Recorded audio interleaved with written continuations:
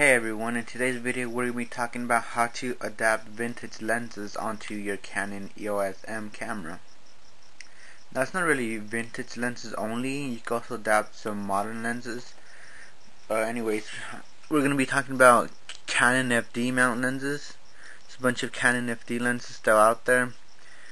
M42, also called as universal screw mount, Nikon F mount, and Pentax K mount. Cool thing about the M is that it's a mirrorless camera, so it doesn't have a mirror, which basically means you can adapt almost any lens ever made onto it. The problem with the other cameras is, such as if you have like a Canon SLR, the mirror, it prevented you from using Canon FD lenses, and also if you had a Canon DSLR part of the EOS line, it also prevented you from using Canon FD lenses. Now you could use M42 lenses, Nikon F and Pentax K on them. You just couldn't use Canon F, but on the M you can. All you need to adapt Canon FD lenses is this little adapter right here. It's by a Chinese company called Vodka or something along those lines. The adapter was $12. Shipped from the US. I'll have the link down below to all the products and other videos I have on these lenses. The adapter is actually made really good. It's all metal. There's no slop at all. It has a little ring right here that controls the aperture. If you want it wide open, you turn it this way, such as when you're focusing, and then want to step down the lens, you turn it this way, and then move that little pin right there that works on this lens. When you want to mount a Canon FD lens to the adapter, there's a red dot right here, and you look for the red dot on the lens, and you just mount it. Mount it like so until it slips into place. You might have to move this little ring so it goes in smoothly, and then you want to turn this ring. You don't turn the actual lens, you just turn this ring. On some lenses it'll be black, on some it'll be silver. This Canon 50mm 1.4. It's an alright lens, and I got it for next to nothing almost, so can't complain about the price. So cool thing about the Canon EF-M mount, the EF-M mount, Nikon F mount rear lens caps actually fit on it perfectly. The only difference is that you have to turn it the opposite direction, but it fits perfectly and doesn't fall off. So there we go, we got a Canon 50mm 1.4 ready to mount on the Canon EF-M camera, the Canon EOS M camera, sorry about that. First thing you want to do, you want to turn on your camera, and go into your menu, custom function. It's going to be custom function number 7, where it says release shutter without lens. You want to have that on number 1 that says enable. If you don't have that on, it will not let you take a picture with these lenses. So after you're done, turn off your camera. You can remove your stock lens. If you have the 22mm f2, you want to put the lens cap. This is it's a Nikon F lens cap, and it actually fits perfectly. Found this out by accident. But the only way the stock M cap, you turn it this way. On the Nikon F, you turn it the other way, and it fits perfectly, doesn't fall off. That's a little quick tip. So now we got the Canon FD lens. It's mounted on the adapter. It's a red dot. Line that up with the white dot on your camera body. Twist, and you're ready to go. Now on the M, the lens will retain infinity focus, and you have no image quality loss because there's no glass in the mirror in the middle. Then you just turn on your camera, and it's ready to shoot. One cool thing that I'd recommend if you want to really get into manual focus lenses, one thing you can use right here, there's a little magnifying glass.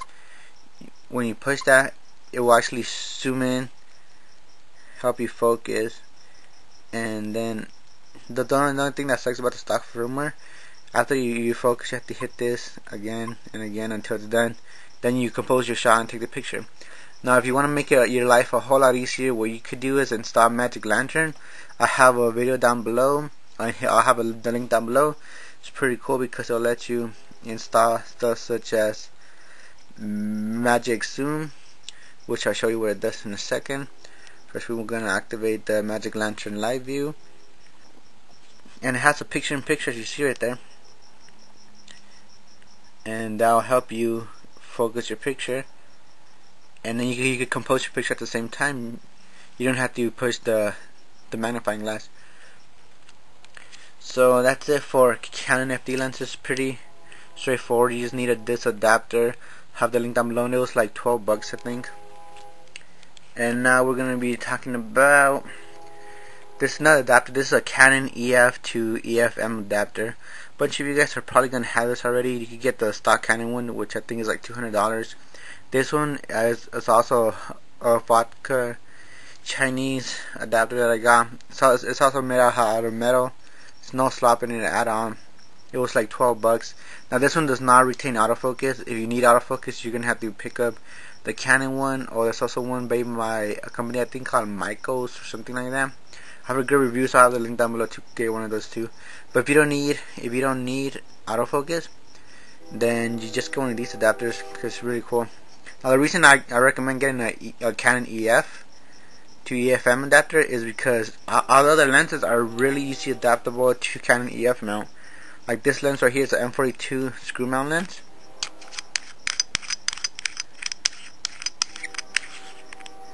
It adapts M42 to Canon EF, and you can use this on your Canon DSLR and on your SLR with you retain infinity focus, and there's no quality loss because there's no glass in the middle. I mean, this adapter, it's around 4 bucks, or you can find them cheaper if you order them from China. But if you get them from the US, they're like 4 bucks. You can also get a chipped adapter, but you don't need that with the M because there's no connection. On your DSLR or SLR, I recommend getting the chipped adapter because it lets you retain autofocus confirm, and it works actually real treat. So after you adapt your lens is the M42, also called universal screw mount. It was Pentax before they used Pentax K, and it's adapted to Canon EF now, so I can use it on the Canon DSLR, the EOS, or on the SLR. Now we can mount it on the EF to EF-M adapter. Red dot to the red dot. Line that up, twist, and you're ready to release the lens. Just push this little lever right here down, twist off, then to put it in, it locks into place. Then the same thing with this one. We remove the lens that's on it first, and we adapt the M42 lens, and it's that easy. I'll have all the links down below to all the adapters in the description area. If you have any questions, comments, just leave them down below. So I have videos on the individual lens mount. I'm not gonna include them in this video because it'll take like a whole hour, but I have the links down below also because I've done them before. So that was M42. So now this is Pentax K. This is a Promura 28mm 2.8 lens. It's one of the sharper lenses I've ever used. It's unbelievably sharp. It also does 1:4 reproduction. It's really nice. This is a Pentax K to Canon EF adapter. There's a little lever right here that you push to remove the lens, and this is the adapter. The non-chipped one, it costs like around 5 bucks. I have the link down below.